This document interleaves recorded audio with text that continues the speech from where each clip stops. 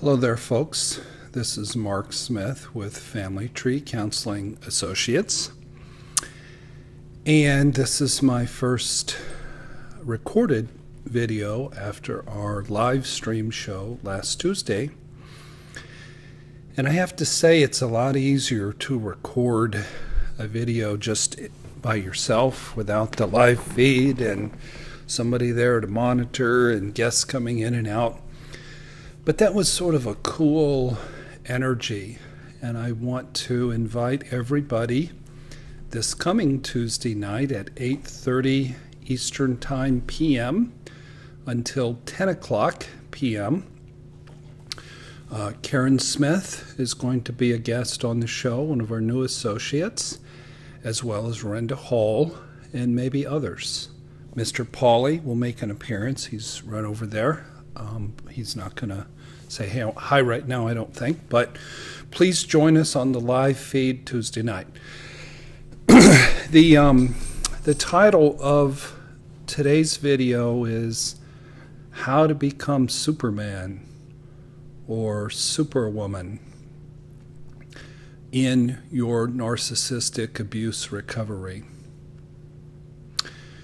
And I have 10 points. I might as well call this 10 Ways to Become Superman or Superwoman. And the first one is to recognize that it may not be time yet for you to become Superman or Superwoman. Oh, by the way, I'm wearing my Superman shirt. I got up this morning and I just wanted to wear something different. And I put my Superman shirt on, and then one of my friends sent me a Vince Lombardi quote that I'm going to be using in this presentation. I was sitting in the hot tub, minding my own business, really not consciously trying to come up with an idea for a video, and it just struck me, the energy from this quote that I'll get to in just a little bit, that I feel not every day, frankly not at this moment. I'm sort of tired. It's been a long weekend. It's been a long day. But I do feel like Superman. Not in a arrogant, I think I'm indestructible way, but in a way that if you can survive and thrive after narcissistic abuse that was just god-awful and brutal, and it's only 16 and a half months ago, and you're flying around with a cape now, dude, you're Superman or Superwoman. I showed this in a previous video, but I feel so strongly about it. I went out and got tattooed with a big Superman logo on my arm. But it might just be 3 months after your shattering, or 6 months, or 9 months, or a year. And at those dates, I wasn't a good candidate for Supermanhood. After 3 months, it was about, am I going to live or die? Am I going to take my own life? At 6 months, it was, do I have enough togetherness and healing to continue on in my career as a therapist? So it may not quite be time for you to get little stretches of superhuman powers, and that's okay. If somebody would have suggested to me that someday in 16 and a half months my business would be exploding, I would feel good most days, great most days, I would rarely think of my narcissistic abuser, I would have known that I kicked her ass in the whole interchange, and I turned, rotten lemons into tasty lemonade. If somebody would have told me that, I wouldn't have believed them. The tattoo on my other arm has the word courage, and it's not because I had a superabundance at the time. It's just I had to remind myself every day how much courage that it took. So it might be time for you to be kind to yourself, be gentle with yourself, and not expect super high performance. The second point of the 10 is, in order to become Superman, you've got to be extremely disciplined and focused. This is the Vince Lombardi quote. A man can be as great as he wants to be. A woman can be as great as she wants to be. If you believe in yourself and you have the courage and the determination, the dedication, the competitive drive, and if you are willing to sacrifice the little things in life and pay the price for the things that are worthwhile, it can be done. I'm going to read that quote again. A man can be as great as he wants to be. If you believe in yourself and have the courage, the determination, the dedication, the competitive drive, and if you're willing to sacrifice the little things in life and pay the price for the things that are worthwhile, it can be done. Vince Lombardi. Vince Lombardi, folks, is probably considered the second greatest football coach in the history of football. I think there's a consensus now that Bill Belichick of the New England Patriots is probably the finest coach in the history of the NFL football. But Vince Lombardi of the Green Bay Packers was a great coach. That quote applies to your narcissistic abuse syndrome recovery process. You can heal as much and as deep and as fast as you're determined to heal. Now you can't get over it in a matter of weeks. It's a year or 2 or 3 long process.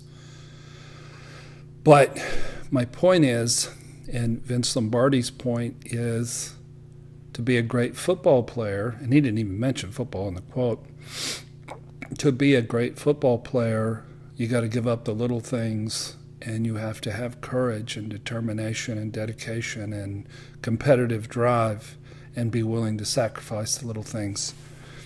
I got on the scale yesterday and realized that I'd lost 20 pounds. And unlike the 53 pounds I lost after my shattering, this 20 pounds came off with a plan. I had gone in to see my cardiologist a couple months ago, and I said I was concerned about the 20 pounds I'd put on. And he said, my friend, quit eating carbohydrates. And I did. I stay away from bread and cereals and just any sugar. No sugar for me. No, thank you. And the weight has just fallen off of me, because we people who are in narcissistic abuse syndrome recovery, we have to have the discipline of an Olympic training athlete. We have to live disciplined lives. And that 20 pounds was cramping my style. It made my pants not fit right. So in order to heal as much as you need to heal, you need to get up every day and do meditation. You need to practice yoga. You need to exercise 4 or 5 times a week. You need to find a good EMDR therapist. You need to go to talk therapy. You need to get enough sleep. There's a good one. You need to eat well. If you're eating a lot of sugar and snarfing a lot of pizzas in the middle of the night and putting on a lot. Last night, my girlfriend and I went to a Chinese restaurant. It was a buffet, and neither of us had really paid much attention to food in a while. But we were hungry, and it was a really good buffet, and we sort of overate a little bit. We were joking that they were going to have to use a wheelbarrows out there. We didn't really eat that much. But there was a man there who was a good-looking man and a young man, and he just had the look of somebody who'd let himself go. He'd let himself go to the buffets too many times. And my daughters would say I'm mean for saying that, but I could tell that he used to be like the high school quarterback, coolest guy in the school, and now he's just let himself go. And that's fine in life if you let yourself go, but if you're going to get better and become Superman or Superwoman in your narcissistic abuse recovery process, you have to be disciplined. You cannot put on a bunch of weight. You cannot lay on the couch. You cannot stay in bed all day. You need to pray. You need to involve yourself in 12-step work. You need to have the vulnerability to be able to cry your eyes out, cry your guts out. You need to watch a lot of YouTube videos. You need to listen to a lot of books. I'm cutting the grass after this, and I downloaded 2 books that were recommended, one by a soon-to-be patient or client and one by a current client, because my mind is constantly hungry to get better and to learn and to feed my recovery process. So I'm going to cut grass and work on my recovery at the same time. That's really a good use of time. And you need to really involve yourself with your recovery friends if you're going to have the kind of discipline that is necessary to be a champion.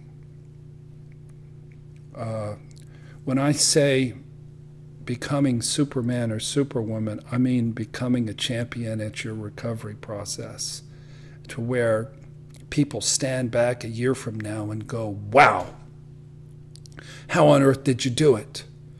You went from being destroyed. Chinese lady in the background, I think she's Chinese. You went from being destroyed to having joy and having some swag and having some positive energy. The third point about how to become Superman is to be vulnerable and to be psychologically open. I think it was that same future client sent me a quote from a guy named Pema Chowdhury, from the book When Things Fall Apart.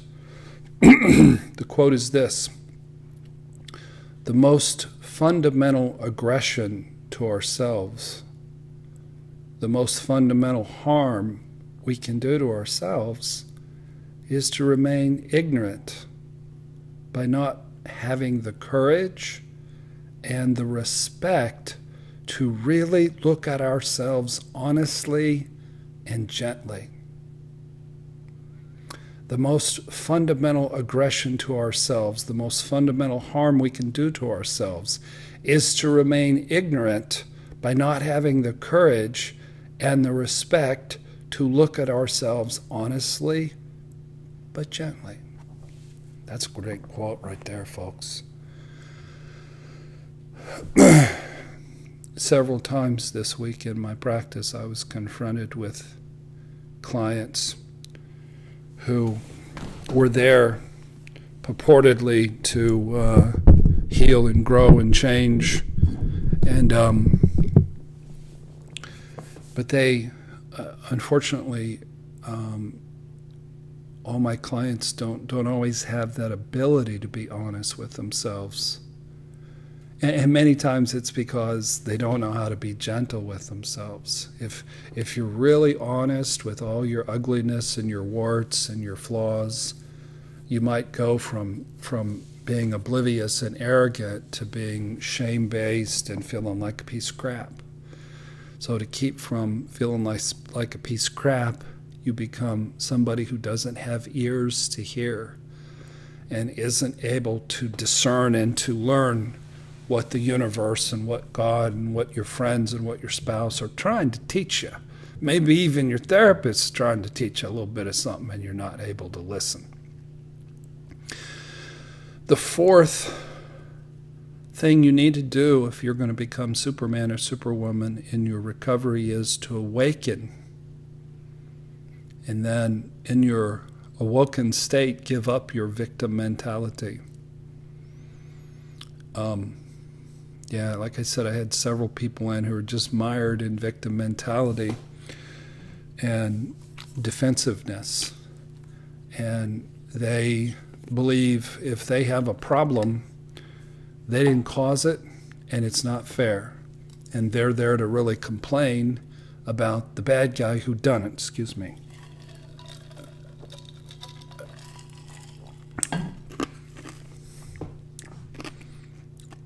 I don't know if other YouTube makers drink beverages in their thing. I get thirsty every once in a while. And what I try to get people to see is our lives are made by us. Even this narcissistic character who wounded you, you recruited that person. They did not victimize you, my friends. They didn't have the power to victimize you without your full consent and cooperation. You invited them into your life. Now some of us, I mean, maybe it was your parents or a rapist or a criminal, but most of us, it's our spouses that we chose. So when you eliminate victim mentality, you also eliminate the desire to exact revenge. And revenge is for victim people who are not enlightened and who don't realize that, you know, if you go through a painful situation, consult with that fella and that gal in the mirror and ask them how it happened and get to work on them. And it'll give you all the power in the world to make a lovely and a happy life. Somebody during the live feed had this message that came across: an eye for an eye makes the whole world blind. That mentality of an eye for an eye, a tooth for a tooth, makes the whole world blind and toothless. And I guess that's a quote from Mahatma Gandhi.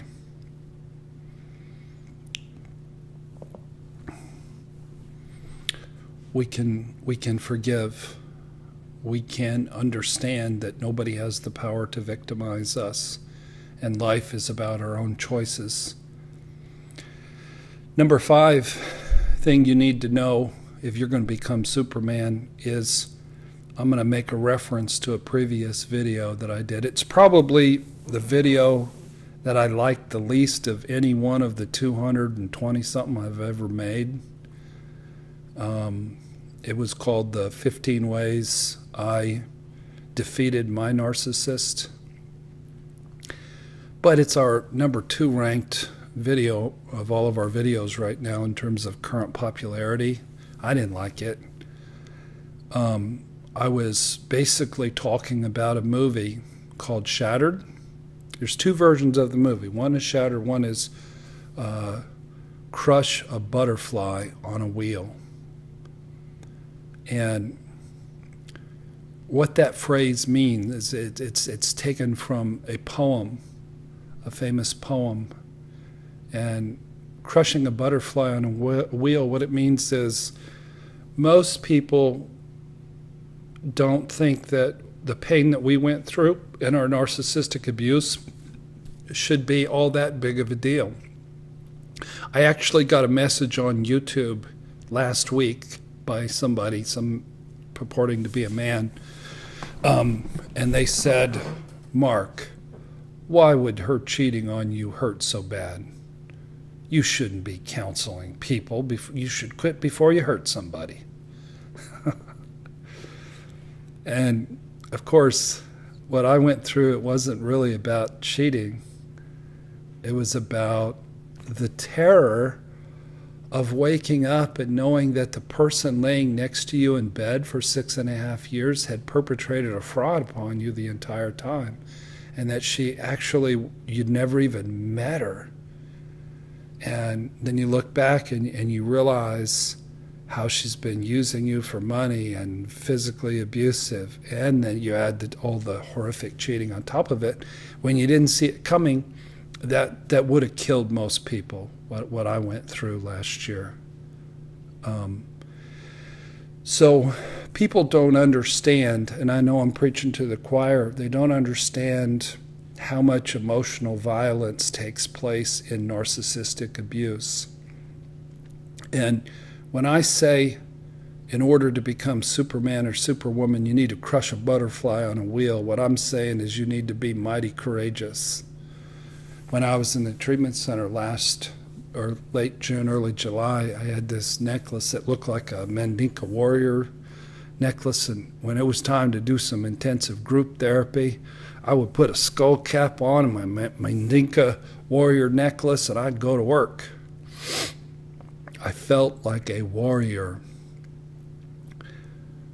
We are not people to be trifled with. We recovering people from narcissistic abuse. We're powerful.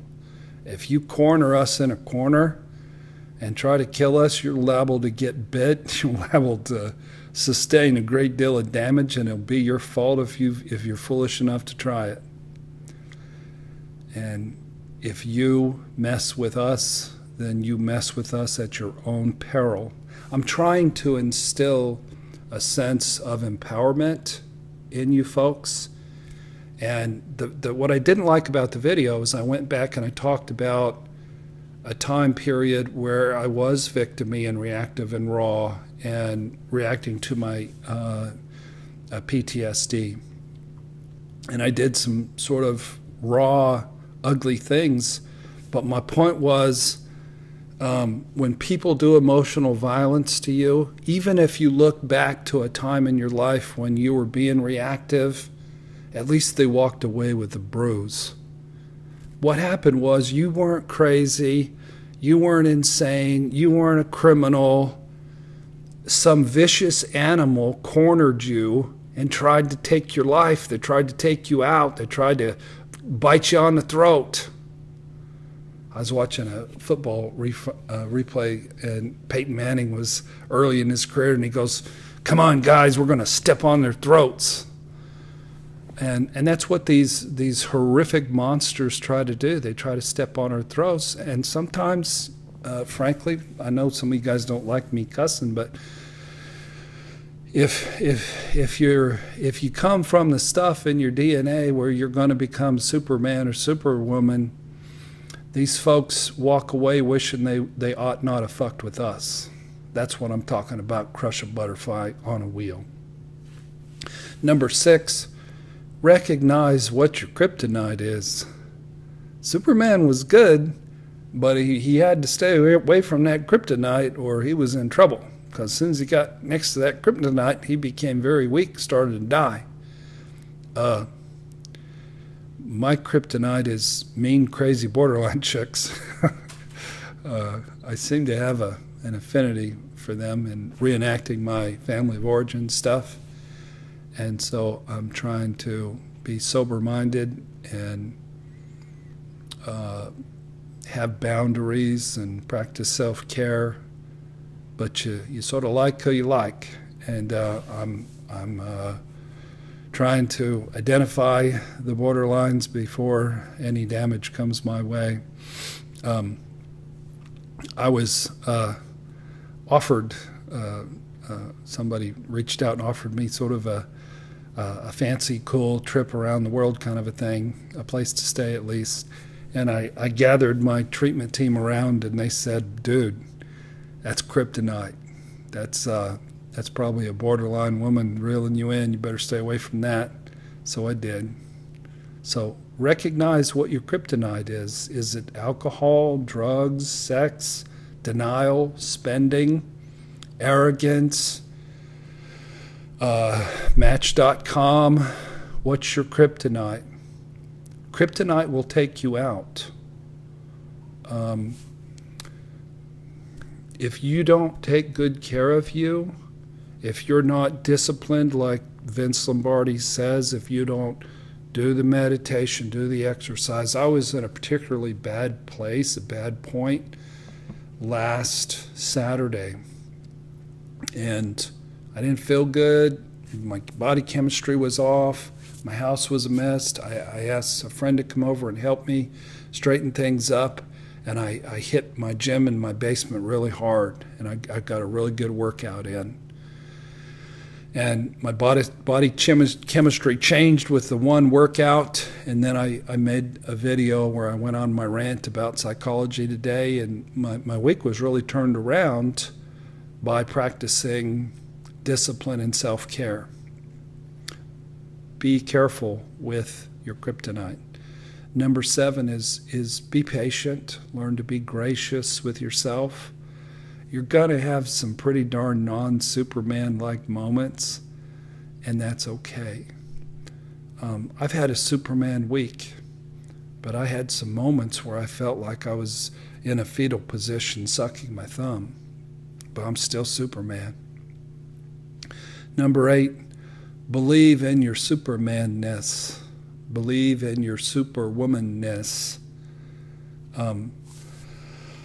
I was real tired on Wednesday. I had my own personal therapy session. I was exhausted. I had 2 sessions in front of me, and I was like texting a friend saying, I don't even know if I can do it. I might need to cancel. I'm really whipped. And the first session was really good. It just, activated my gifts. And the second session was brilliant. And I had stuff coming out of me that was just rock and roll Hall of Fame stuff, man. It was solid. And it was like my gift was operating. And I left going, why didn't I believe in Superman? Because he was flying around the room and using X-ray vision.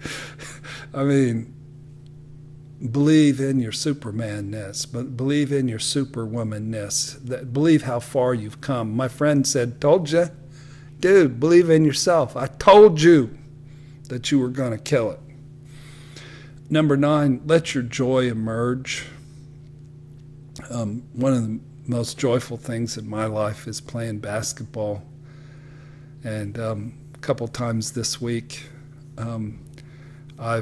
I've played some good basketball and knocked down some 3-point shots and got on some winning teams. And the dryer really got a good workout and a good sweat up and walked away just with a big smile on my face. Let your joy emerge. People are going to notice the smile in your face and the skip in your step and your swagger. And it's not arrogance, it's joy. Sorry for the lighting. It's getting a little dark here. We should wrap up. The last thing, if you're going to become Superman or Superwoman in your narcissistic abuse recovery process, is lean on your tribe. This week in our group supervision meeting, the hotshot owner and leader of Family Tree Counseling curled up in a ball in a fluffy blanket on the couch and cried. I told my staff, dudes, I'm so whipped and I'm so tired. Don't even come over here and sit on the couch because I'm laying down in the couch in our meeting because I'm a mess. And it came to be my turn to check in our community, and I had a good long cry and basically told them what was going on and they gave me some good feedback, and I left the meeting repaired. Not completely repaired, but I left in much better condition than I arrived. That's what I'm saying. So recognize it may not be time for you to be Superman or Superwoman. Lead an extraordinarily disciplined life in the disciplines of our recovery process that we all know work. Be vulnerable and psychologically open. Waken up and have that epiphany that your life is your responsibility and there are no victims in life. There are no victims in marriage. There are no victims in dating. Have the fortitude and the fire in your belly to crush a butterfly on a wheel if necessary. Recognize what your kryptonite is. Be patient and gracious and forgiving and kind and loving with yourself. Believe in yourself. Believe in your gifts. Believe in your Superman-ness and your Superwoman-ness. Let your joy emerge. There's some times after sessions this week where clients left and some of my gifts as a professional came out, and they left, and I was just like, woo, awesome. It's just because I know that somebody got helped, and it was a great joy to see the lights turn on in their face. And then lastly, lean on your tribe. Lean on me when you're not strong. I'll be around, the song says. So if you practice these 10 things one day, might be 6 months from now, might be 3 months from now, might be a year from now, might be 2 years from now, somebody will come along and say, dude, do this. You be rocking. You Superman, you Superwoman. I'm digging the energy. Hey, if you haven't been subscribing to our YouTube channel, you should probably do that. I would appreciate that. And remember to tune in on Tuesday evening at 8:30 p.m. That dryer's in there going crazy. And also I have got 6 books that are available for purchase for just $4.95 on our website, familytreecounseling.com. I'm going to go cut the grass before it gets dark. Thank you for watching, and God bless.